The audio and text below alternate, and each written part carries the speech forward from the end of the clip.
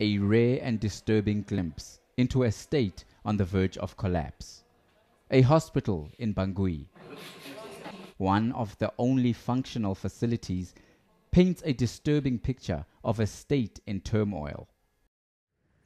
The widespread violence and lawlessness which have taken root have forced essential services employees like the police and medical staff to abandon their posts.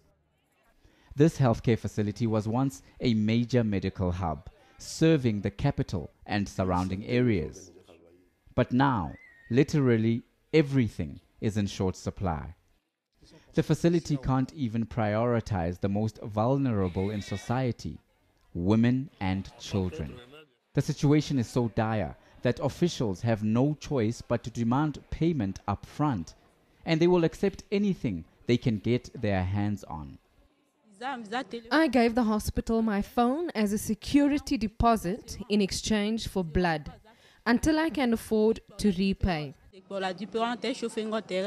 those who cannot afford to pay, and for the critically ill or wounded, the hospital has now become a place to die. A horrific end.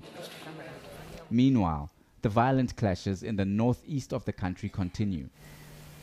This has sparked a humanitarian crisis affecting an estimated 4.6 million people. We have received over 1,000 new patients since March, and we continue to receive new cases.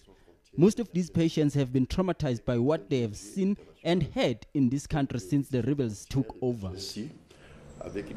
The United Nations is reporting ongoing massacres of women and children. Meanwhile, the rebels who brought Michel Djodotia into power have turned against him. They claim he has failed to honor promises he made when they joined his rebellion to unseat ex-president Francois Bozize in March. In its frustration, Seleka rebels have turned their guns on a helpless population. With no credible state security force to protect them, the most vulnerable are suffering. Tumalo Mohlaudi, Johannesburg.